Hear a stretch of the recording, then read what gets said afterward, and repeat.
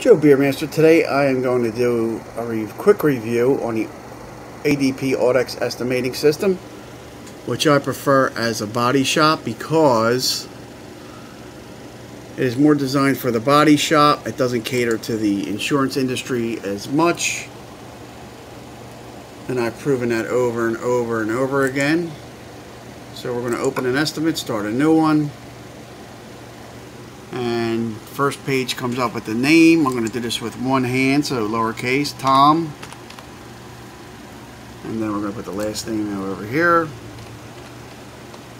Jones. And then you go fill out the rest of the information, phone number, address. Then you go to the vehicle page.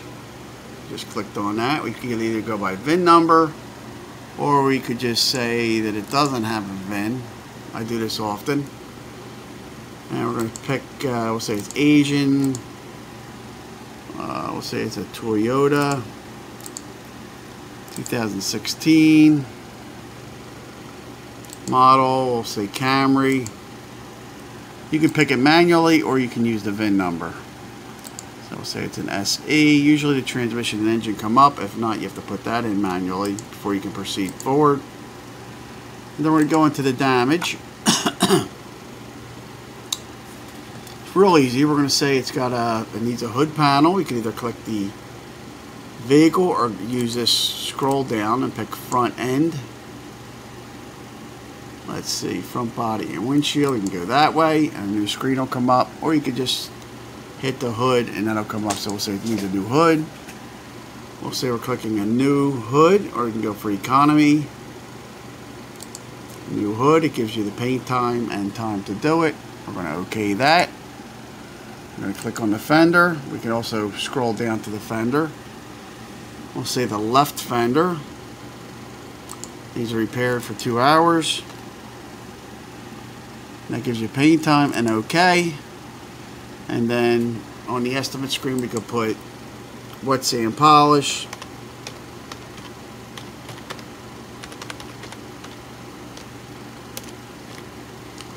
And that is in the refinish section. For 1 hour, and we could do all the rest of the line items, hazardous waste and all that. So when that's done, we can look at the estimate. It also gives you totals up top and go to estimate reports. It will show you the entire estimate.